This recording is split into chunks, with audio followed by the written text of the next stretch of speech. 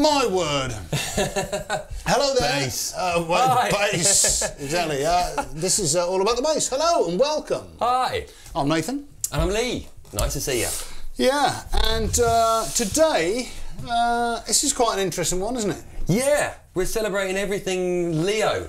Everything Leo Fender.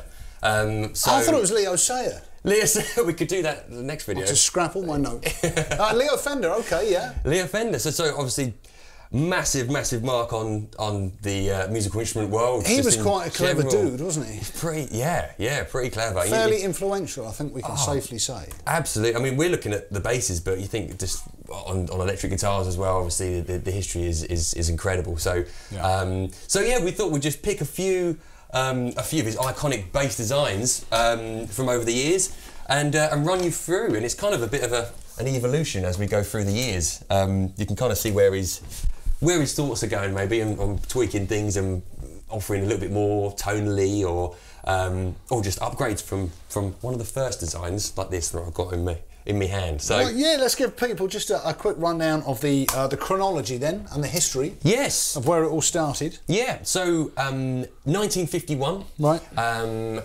Leo introduced the first P bass, which is now sort of known as one of the first mass-produced electric basses there was. Right.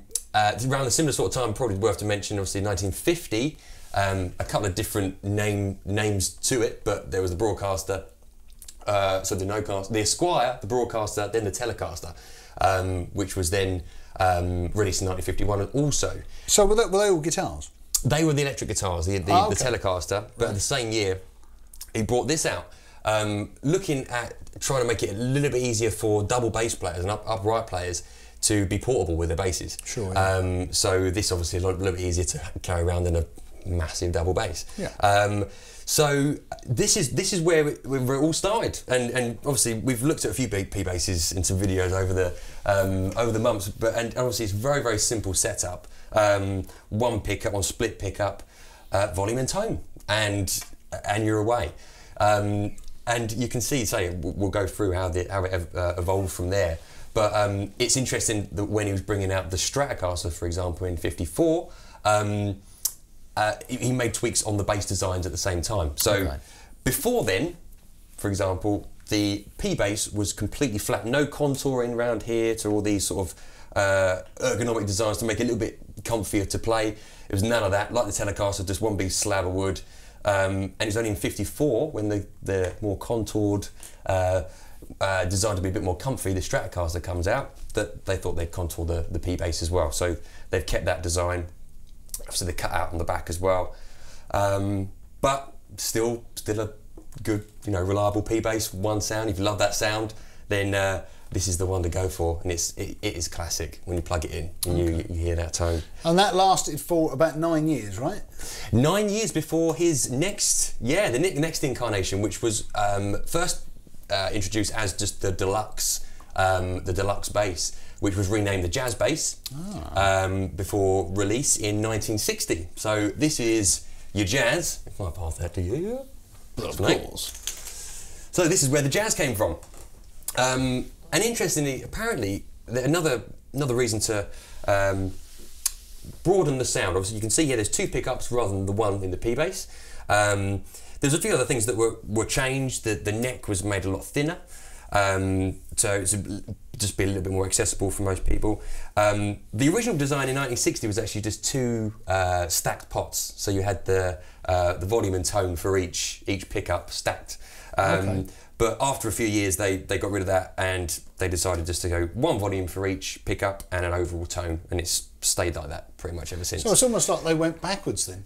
Well, yeah, because actually, so instead of having individual tone for each pickup, you just got one tone for all of it. Yeah, which I think actually, I don't know why that was done, but we've seen recently on the Flea jazz bass that's come out, it is more of a 62 style jazz, which has still got the stacked pots. Okay. And you were saying something interesting about why they decided to stick this on the back. Yeah, so I thought initially it was just obviously to open up the scope of the sound and brighten things up a bit, obviously in the bridge position, because the strings are a lot more tension down this end, so you get that natural, more brighter sound. But actually it was for a reason, because in 1957 Rickenbacker brought out their bass, or I think back then it would have been the 4001 or the 4002, one of the first incarnations of their 4003, as you know now. But apparently the attack and the brightness of that bass really inspired Leo to try and bring that to his next incarnation of the Fender. Right. So it was trying to match that brightness, which you do get.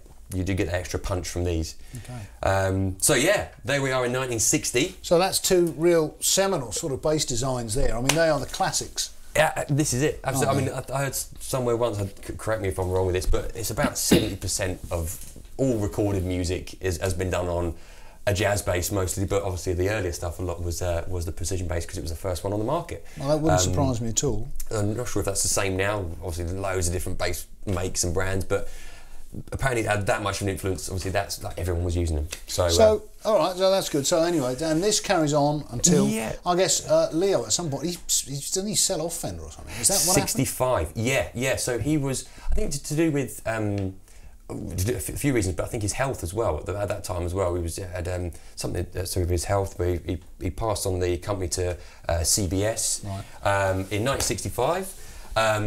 So did he part company with Fender at that point, or was he still involved?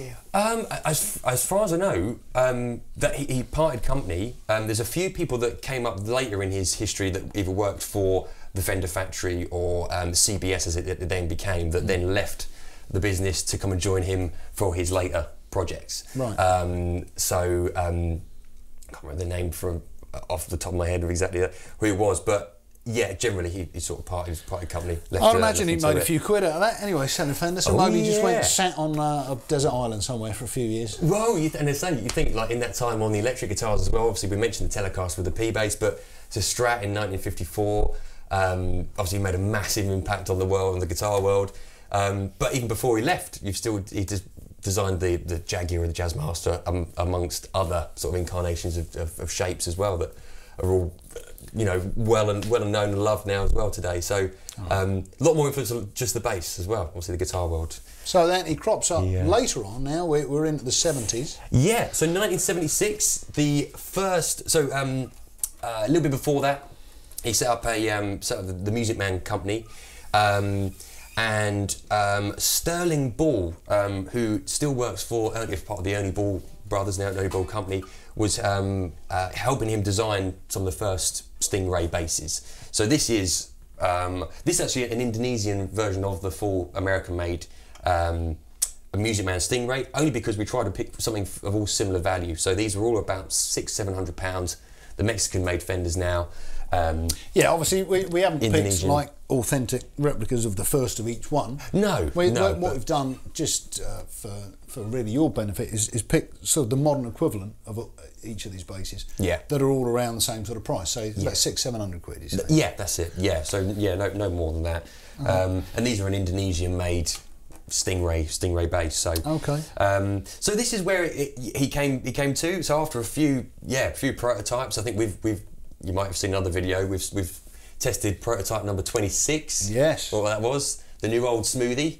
Check out that video. That's a wicked bass. But that was one of the first ones again that Sterling Ball had involvement in designing with Leo, and is now apparently widely renowned as one of the first active basses, the mass-produced active basses. So okay, that was a real step forward then. Yeah, so he's still pioneering. Absolutely, exactly. Yeah, still making his mark. This is a 3-band EQ. The original had a 2-band EQ, which again on that old Smoothie video you'll see just the bass and treble, but this is bass, treble, mid-frequency, and the volume as well you got on this.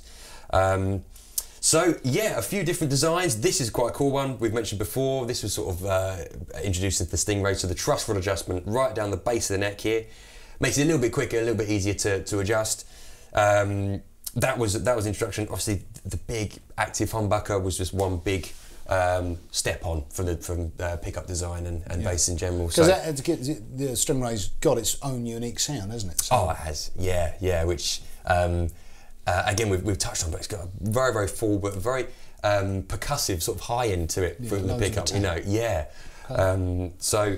That was mid-70s. So yeah, he's come up with yet another stunner. Another. So he's not doing bad. Not doing bad for one man. So something happened. And then did he part company with them? Yeah. I think it was a bit of a falling out with Musicman for whatever reason. Okay. And yeah, moved on. All right. To his next company, which was G&L, which was George Fullerton and Leo Fender. G&L. George Fullerton had some involvement with Musicman, I believe, and Fender previously. I'm not too sure. To correct me on that, I might be wrong on that, but he was involved in the previous designs, previous companies. So yeah, he was he helped instigate the birth of G&L as the brand. I believe the first bass came out. They were still made in the American Fender factory, or on the same avenue as the Fender factory in California back in the day. This in particular is an Indonesian made version. And the first one of these came out in 1980. I believe. Okay. Yeah. So that where you've seen that next step on. Only a few years later, you think only 4 years from starting off the active bass world. Absolutely. Into this. And this, I'm not too sure if this is actually the first setup of basses. I believe it is very, very similar, but this is next level for electronics. So you've got loads and loads of options in here. You've got bass, treble, volume, as normal, but then you've got a pickup selector, 3-bay pickup selector. You've got active, passive, series parallel switching. Okay, what does that mean for idiots like me? So you can either have the pickups running one into each other or both at the same time. Okay, which just gives you a subtly different different sound. Yeah. Okay. And then you've got a 3-way preamp kind of sculptor, so you can really sculpt your sound before you then start messing around with any of this. Right. So loads of options. So that really is, so you can see from the precision, which really had very little coming on from there, very little sort of options tonally to this thing, which has just got a myriad of different sounds on it. Got everything. Well, there you go then. But yeah, so this is a bit of an evolution of Leo's bass history, which it's amazing from one man really changing the world when it comes to us bass players and making it either from accessible and easier to play out live from a bass to really just taking it to the limit of what you could do with an electric bass and add in active electronics. Sure. And and get. But it's funny though, because one didn't supersede the next. It's like some people still love P basses and that's all they use. Oh, because if that's the sound you're after, you use that. Loads of people love jazz basses and they stick with that. So, they all stand the test of time. Oh, definitely. Yeah, definitely. And if you find that you will just gravitate normally to one, you'll start hearing one sort of sound that you love or you want to go for. Generally, it's probably going to be out of these sort of designs. There's a lot of more new modern companies that come around doing something slightly different. So like Warwick and Spectre, slightly different design bodies and more harsher, but punchier preamps. So like maybe. Large 18-volt preamps and everything like that really push the sound. EMG pickups. This is more still in your classic design sort of thing. So right. All right. Well, so bearing all that in mind, should we show the guys the sort of differences in sound between these things? Let's do it. Let's have a little play. Yeah. So let's start in 1951. All right. With the P bass. P bass. P bass. I'll play this. You show them what it does. No problem. This will not take long. Won't take long. But yeah, it's quite interesting. So 54, this became contoured, like the Strat, and 57, it's now a split humbucking pickup. They've used from 1957 onwards. This originally was a split single core. So that's the only main differences. And yeah, let's show them what it sounds like. It's got. It sounds like a P bass. So just to recap, it's got a volume and a tone. I'll start with the tone off. Done. And the only way is up. Let's go. Tune. Yes.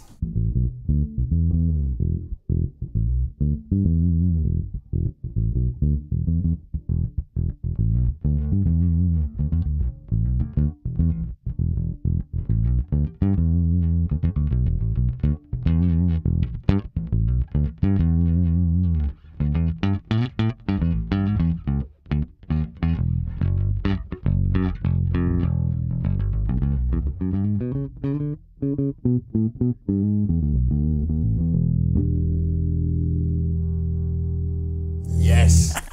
So there we go. Tone on, tone on. and then pretty straightforward. And you're done. Pretty straightforward. But say, great sound. That real iconic, chunky sound, especially with the pick. That sounds great. Tone on, volume on, just pick. Yeah. Always sounds great. The P bass. That works, doesn't it? Yeah. It works. So let's move to 1960. Right, if you... So the jazz. Yeah, just pull the lead out of that one. Where are No, we? I've got it here. Oh! Hang on. Oh. Right, you play that one. Oh, yeah. Thanks, man. Okay, so jazz bass. Now, we got 2 pickups instead of the 1. Yep. And we have a volume for each pickup. That's it. And we have a tone. Boom. So we'll start off with the back pickup. Yeah. Oh. Oh, what's that? Oh, wow. Oh, cool. Sorry. Sounded a lot warmer than I expected for a back pickup. Hit it! Hit it!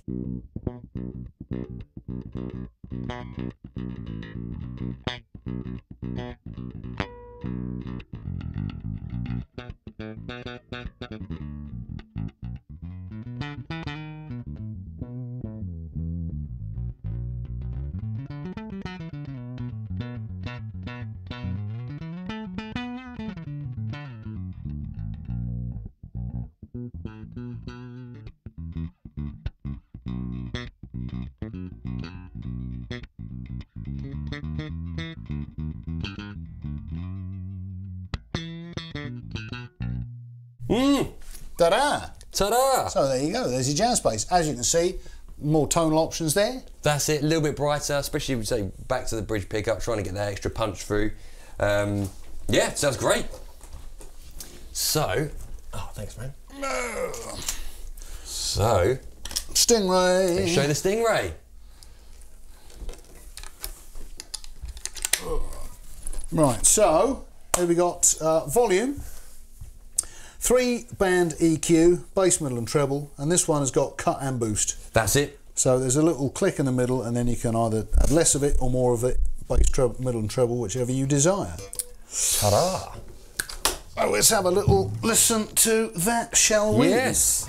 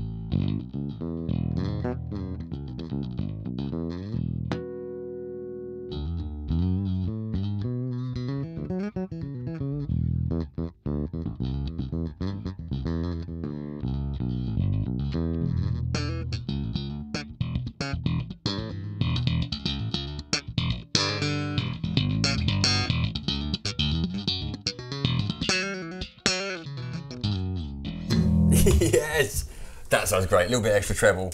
Yeah. With the slap stuff, that sounds wicked. Bit of top end. So, yeah, that's a pretty radical departure there, sound-wise, as you can see. That's taken on a different level, because now we've got the active electronics.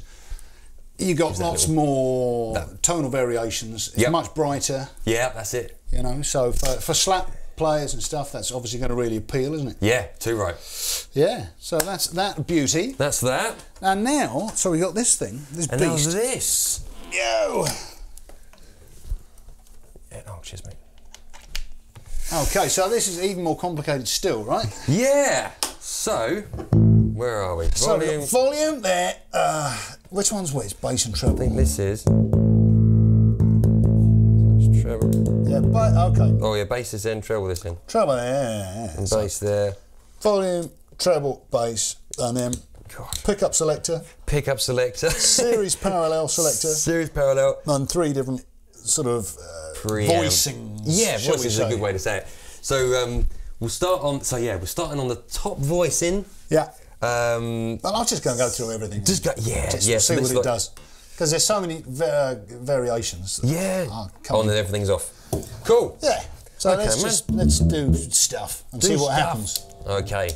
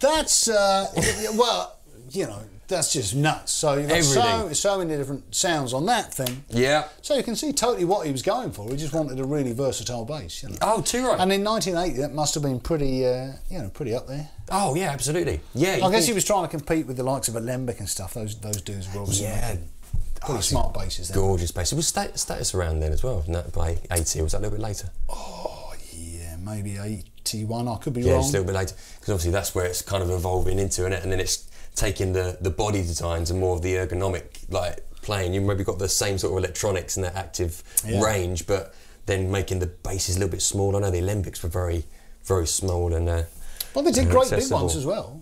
Really, yeah, but the thing was, they were so expensive. They just are really expensive basses. Oh, yeah. So I guess this was a cheaper alternative. Yeah.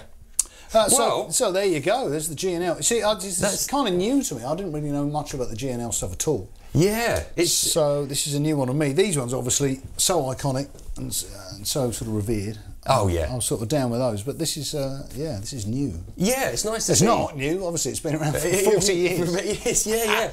I didn't know a lot about it, so it's interesting. It's great to see, and I say a lot of people that have got them in their hands, and especially these we've got them right next to the Jazzes and the Ps, and it's just something I always tell someone: just try that at the same time. Try it. And it's pretty new that we've started stocking them, but everyone that's got them in their hands is really impressed. Yeah. So, big question. Yeah. Which one would you have? Out of them all.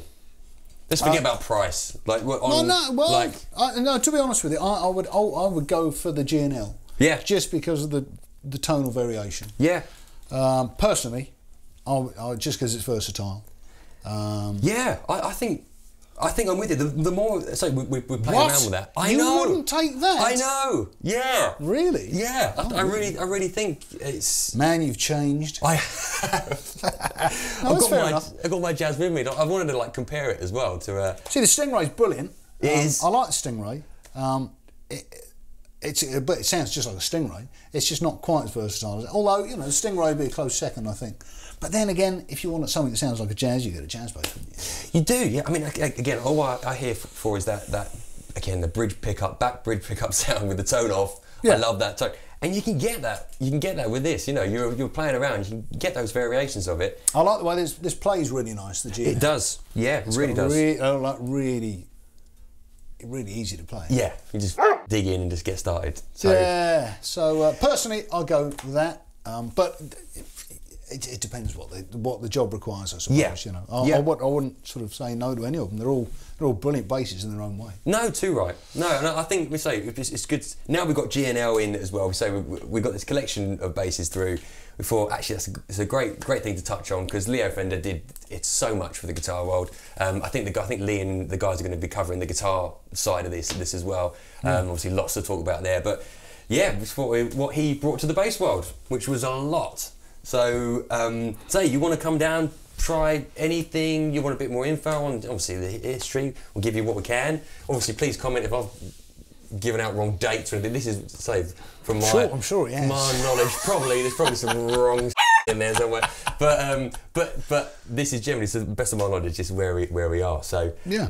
But yeah, come down, give them a go. So there'll be one for you, definitely. So something for everybody. Absolutely. I think you'll trust. I think you'll all agree. Cool. All right. Well, there you go. There's your potty history of Leo Fender and his basses. Hope you've enjoyed the show. This is all about the bass. I'm Nathan. And I'm Lee. Hopefully we'll see you next time. If you like the show, click on subscribe down there somewhere. Come back and see us again. And yeah, see you next time. See you soon. Bye. Bye. Hey everybody, thanks for watching the Andertons Guitar YouTube channel. If you're a drummer or a keyboard player or interested in music technology, you might find one of our other channels interesting, and I'll put details of those in the description below. If you want to find out more about the products we've just featured, please click here. If you'd like to buy a t-shirt like this, please click here. If you want to watch another video on our guitar channel, click down here. And to subscribe to our guitar channel, click here. Thanks again for watching, and we'll see you next time.